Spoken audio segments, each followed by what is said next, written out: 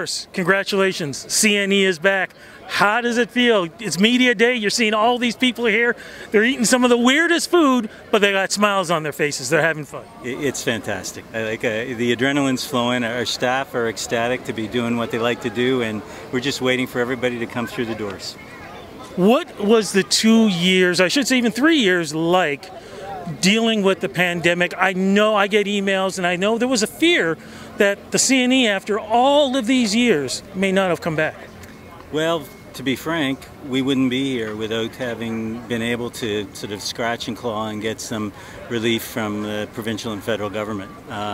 Normally, I mean, a lot of people think we're government funded. We're not. We work, and even though we're a not-for-profit organization, but generally speaking, we have to generate enough revenue to cover our costs, and it costs us $5 to $6 million just to survive in a year, let alone, you know, our budget for this event is $37.5 million, and we have to generate that money. So we could not have been here without help. What are the expectations for this year from people coming in, helping the community, revenue, things like that? Well, our advance ticket sales are off the charts. It's more than we've ever experienced in the past, referencing back to our data from pre-pandemic. So people are dying to come out. So we are hoping that we're going to exceed, you know, normally we generate about 1.4 million on site. We're hoping that we get up to 1.6 at least. And the vendors are anticipating lots of spending. What we know from the other fairs, not only are people attending, they're spending more money than they normally spend. So I think our vendors are going to do well, and we're going to do well. Okay, so what can we expect? What are some of the fun things, the new things happening here at the CNE? We've gone high tech, and we try to generate some things that are new and unusual.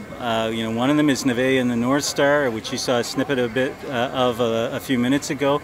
That's immersive, it's with lasers, it's projection, and you know, people are going to feel like they're in the show when they're sitting there in the audience. We have a drone show that's going to happen every night off of this food building, and it's at 11:15. We used to do fireworks, and you can't do that anymore because of the airport, but now we can control it and do wonderful designs with 100 drones going up in the air every night. And also, you know, people are going to be able to reference back into our heritage by looking at, again, immersive technology where, you know, they can come up to a door, put up their phone, and all of a sudden that door opens and it's Sammy Davis Jr. inside or someone else from years gone by, right? So lots of fun new things. And then there's the old staples.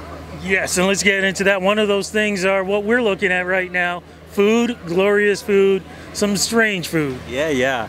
We have 107 vendors in that food building. And, you know, some of those vendors rely on this event to make their year. And so to be back here, they're ecstatic. And yes, there are some interesting creations. For example, you know, ketchup and mustard ice cream. We've got mac and cheese lemonade. I haven't sampled that yet, but it's out there. And today you're seeing samples of, you know, I don't even know all of what's on the secret menu until I explore that. So. Okay, as we're wrapping this up, what do you want to say to the fans who are going to be coming back? Because even though we talked about everything, the rides are here too. What do you want to say to them? Rides are here, great band shell acts. Come out, eat, enjoy, listen to the music, and have fun. Fantastic. Thank you so much, and glad you guys are back. Thank you. Appreciate the coverage.